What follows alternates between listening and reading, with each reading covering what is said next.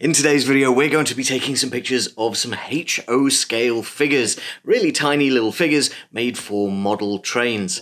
I'm going to be putting them in some fun and whimsical situations and shooting them with my macro lens, so stick around and I'll show you exactly how it's done.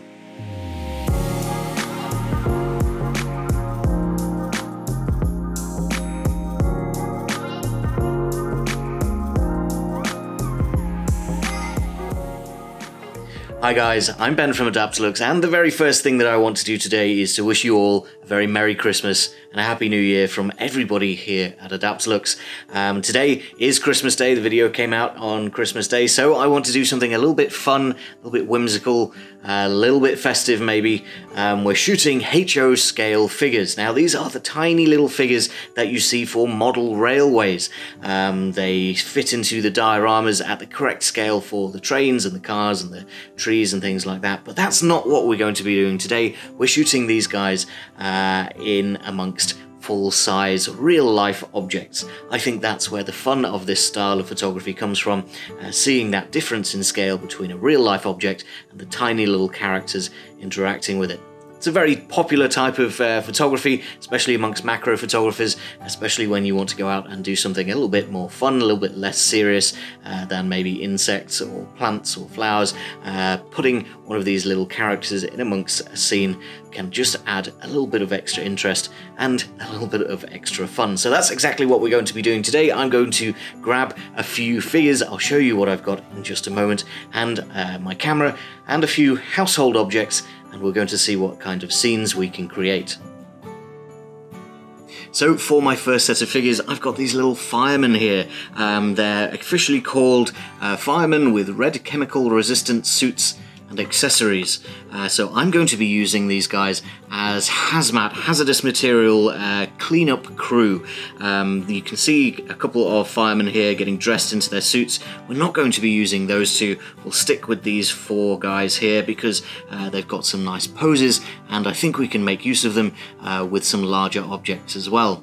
Now I'm actually having to show you these guys using my macro lens because the scale is absolutely tiny. This is a 10p piece, and you can see that they are only just a little bit smaller than that 10p. So that's going to make manipulating these guys very, very fiddly, but despite their size, they have a lot of detail. They've each got a unique number on their backs. They're all quite nicely painted, and that's because I've paid for some really nice figures. You can get bundles of hundreds of these guys if you don't mind a bit of a more slapdash painting style, but if you get some specific sets, they can be really quite well made.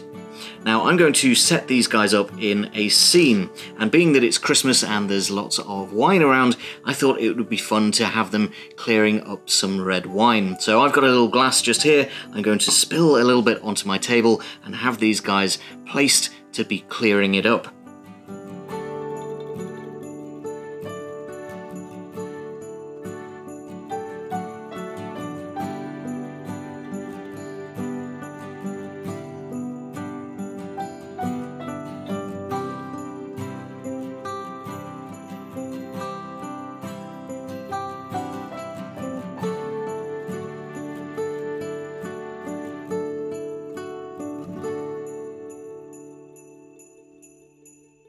Now I've got my first little setup here. My camera is back over here looking at quite a low angle. I've tried a couple of different angles for these guys, so not completely ground level, but looking down a little bit onto my spilled wine coming out of my wine glass. I've got two guys sat over here trying to open a barrel, one guy crouching down at the front and another guy just looking on, and I've spread them out so that there's something to look at in every part of the frame, including the wine spilling out towards the camera. Now I think that is a pretty good setup, but what really makes it interesting is the lighting. As you can see here, we've got the Adaptalux Studio sat on a little mini tripod, and I've got a few different lighting arms coming in from different angles. My key light over here has got a diffuser on the front of it, which is just softening the light on the characters themselves and on that spilled wine on the floor. Now that left the background looking a little bit dark and a little bit plain for my liking, so I've brought another white lighting arm, actually shining down through the glass and through the little bit of wine that's in the bottom of the glass to create a big red glow at the base of the glass. This gives the whole thing a little bit more colour and makes the lighting on the ground just a little bit more interesting as well. Finally, I've got a light back here, which is just lighting some more of this table so that it doesn't descend completely back into darkness. Now, all of that is completely optional. You can, of course, have it descend into darkness as if these guys were working at night, perhaps by some mobile lighting, but I've taken a few different variations of this shot and I'm pretty happy with the results. I think it looks quite fun, especially if you can recognize this as the stem of a wine glass. You'll quite quickly realize that these guys aren't what they seem to be. They're in fact much smaller. Photographing tiny little subjects like this comes with a challenge. I mention it in a lot of our macro tutorials, and that is depth of field. It's a telltale giveaway that something is really small when you have a very shallow depth of field. So when it comes to our characters, there's two ways to approach this. You can either emphasize that effect of them being really tiny in a much larger world by foregoing any kind of focus stacking and aiming for a very shallow depth of field. However, if you want to make them seem a little bit larger and maybe the objects around them oversized, maybe trick some people into thinking that they're bigger than they actually are, a good way to do that is to focus stack and try and eliminate that depth of field, that telltale sign that something is a macro photo. So I've been doing both. I've been focusing down and taking a picture focused on that one kneeling down guy. He's the main subject in my photos. I wanted to draw the viewer's eye down to him, but I've also been focus stacking and getting all of the characters in focus, maybe to get a little bit more believability about the scene, but also just to get a little bit more sharpness and show off some of the detail. Say hello to Bimo, one of the two sources of cat hair that you occasionally see on my shirts, and certainly a lot of the scratching and meowing noises that go on in the background of some of my videos. These guys are going to be the subject of my next photo, believe it or not. I have some scale models that I think would be perfect with a very giant, very scary cat in the background. So let me show you around my next scene. I've got my camera over here in portrait orientation because we're going to be looking straight across onto the edge of the table where we have some children throwing snowballs. They actually came with a little snowman as well, but I don't think we're using him. We're just going to use the kids. Now I've done something a little bit differently here. I've actually got two coasters and a run of sticky tape across the floor just to stick the characters down a little bit. Because of the angle of the camera, you can't actually see that tape, so it's just going to hold them up because we're going to have a visitor.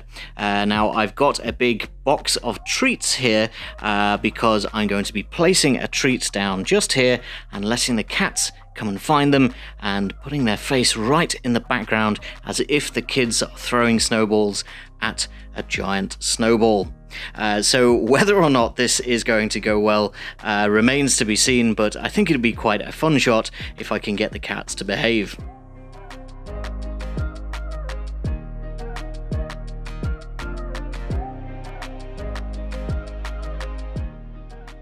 I did get a few shots of our snowballers with cats in the background. Whether or not those cat expressions are going to work for the type of image I had in mind, I'm not sure, but the cats have certainly had enough Christmas treats for now. They're running around causing all sorts of trouble.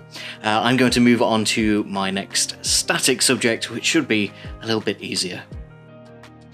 My next shot is of this tiny little Santa. It's actually called Santa or Father Christmas in Copenhagen. I think he's quite funny. He's got no trousers on and one boot missing, but I think it's quite a fun little model, and I've placed him over on my dining table here amongst a few little bits of Christmas wrapping. Obviously the Christmas tree is in the background here, so we've got some lovely bokeh happening in the background, and I've actually got the Adaptalux control pod just balancing, not attached to anything at all, just supported by the two white lighting arms on the front there, and they're just bending over, lighting Santa himself and also lighting those wrapping bits. So I think that's quite a fun little image. I'm going to try a couple of different poses with Santa and see what else I can get as well.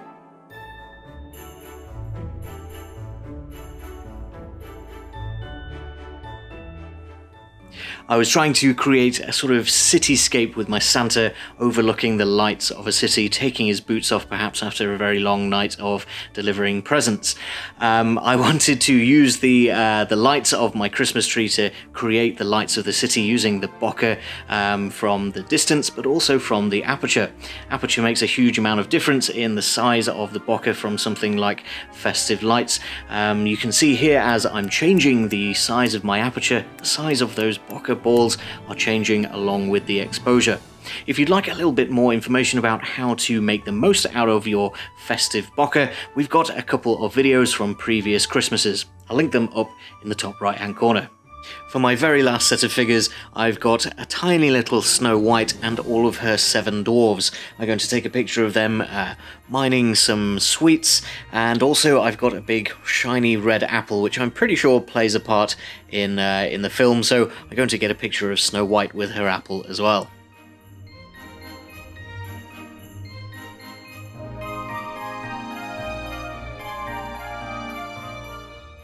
Snow White's 7 dwarves, and there are 7, you can count them, they were the hardest ones yet to keep standing upright.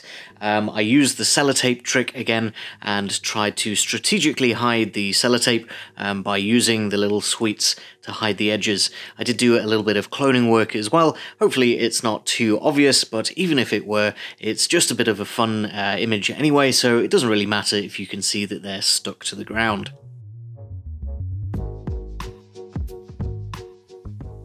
I've had a huge amount of fun playing around with my HO scale figures. I think the little Hazmat guys in their orange suits were my favourite, simply because they've got more practical poses and it's easier to find ways for them to interact with the environment. But let me know down in the comments which styles you prefer, the more festive ones or the more practical ones. I'm not sure if I got anything believable, but I'll settle for fun and a little bit festive. If we have any model train enthusiasts or experts in this type of photography, in the comments do let me know whether there are different things that I could be doing, what is the best way to stick the models down and keep them stood upright, and how do you place them around in these larger objects. I'd love to know for next time. Make sure to hit the subscribe button so that you're here for new macro photography tutorials, ideas and inspiration in the new year. There'll be lots of new videos in 2022. If you enjoyed this one, give it a like. I'll take that as a Merry Christmas to the Adaptalux team as well. But for now, that's all that I've got time for.